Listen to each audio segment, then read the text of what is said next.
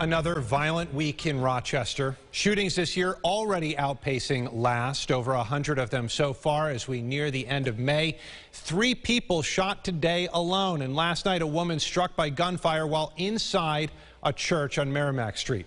Jack Watson live for us now at police headquarters. And Jack, take us through the last few days here. Adam, the violence just within the last week or day or so includes that double shooting on Mazda Terrace. It includes a separate shooting on Joseph Avenue, and neighbors tell me it's upsetting. Obviously, everyone's troubled about the amount of violence that we've seen. Another 2 Rochester shooting victims added to a rapidly growing list of more than 130 victims this year.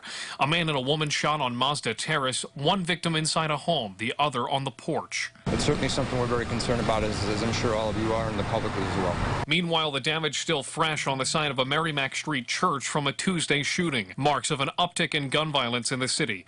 Paul Lawrence lives just across the way from the church, the violence striking close to home. He tells me it's unnerving. It feels scary sometimes because most of the time it's all over the place. Everywhere you go, you see it.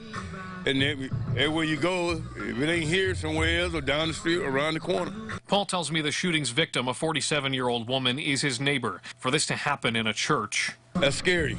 Once you're in church, you don't know it's safe to go to church anymore. As an unusually violent year moves along, the city finds itself on the search for ways to reduce the violent crime. The state attorney general's office hopes this could do some help. A gun buyback at a local church looking to pay money to take guns to be melted down and destroyed. But it avoids like an unwanted gun that's maybe not monitored very closely from falling into the wrong hands, and that's something we try to avoid having happen. An effort to try putting an end to scenes like this. Gun damage done to a house of worship. And Adam, just one last note on those Mazda Terrace shooting victims. They are both expected to recover with those non-life-threatening injuries. Live at police headquarters, Jack Watson, News 8.